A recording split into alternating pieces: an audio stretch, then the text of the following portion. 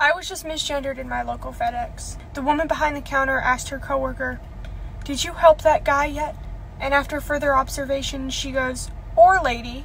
See, immediately, my thoughts were, cancel this woman. Ruin her entire life. Because she called me what I look like. Just kidding. That's what y'all would do. I, on the other hand, am aware that I look like a guy. Look at me! Am I a guy? Nope, just a dyke.